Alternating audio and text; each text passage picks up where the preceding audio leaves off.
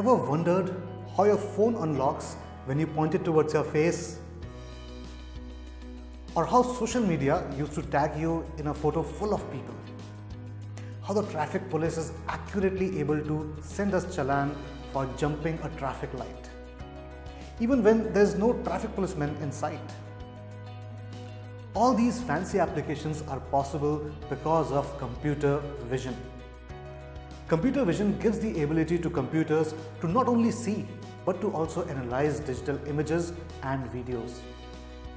Since videos are just a sequence of images which are displayed at a given frequency, this means whatever computer vision can do with images, it can also do with videos. Therefore, for simplicity, we will stick to images in this video. Pun not intended. So let's dive a little deeper into how computer vision is able to analyze images and give us useful information. Now, digital images are made of pixels. You can think of pixel as the smallest unit of an image, and each pixel has a number to indicate intensity. So, in a black and white image, 0 denotes black and 255 denotes white. And every other number between 0 and 255 represents a shade between black and white. Like this image shows us numbers close to 255 around the white part of the image and around 0 in the darker region of the image. Unlike black and white images, most colored images have 3 layers of pixel, one each for red, green and blue, the 3 basic colors.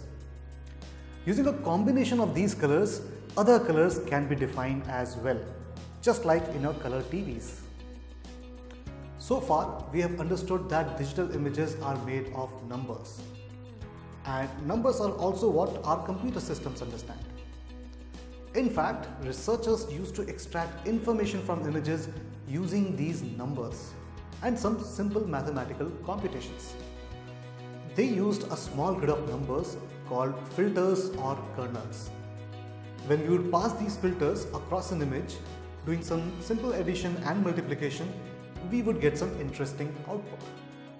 For example, if we pass this filter across an image, we would only get the vertical edges from the image.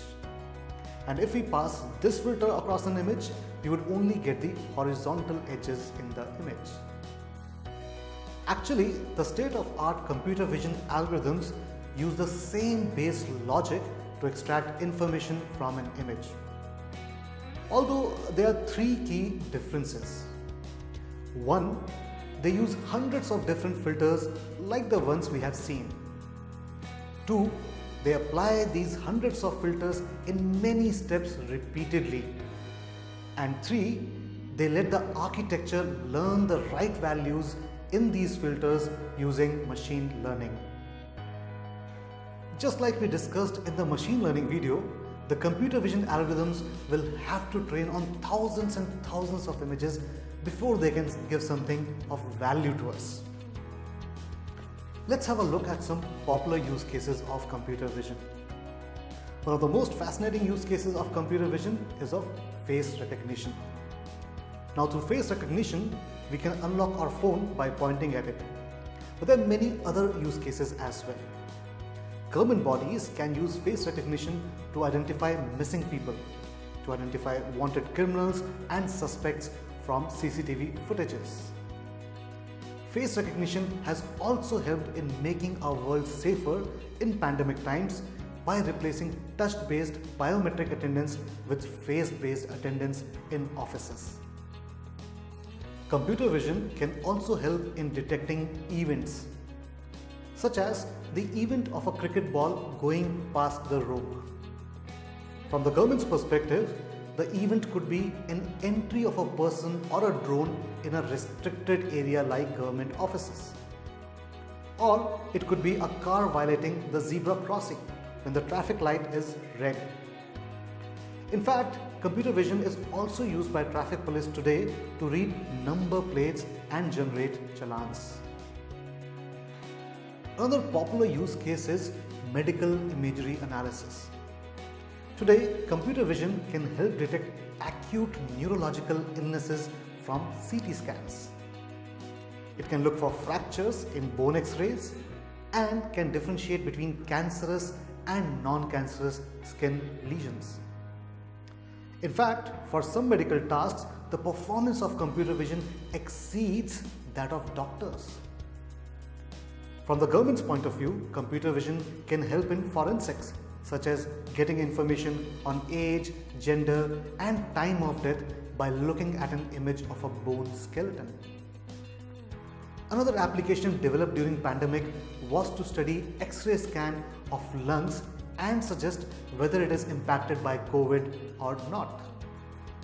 Computer vision can also help in navigation and is one of the key technologies being used in self-driven cars and movements of robots as well.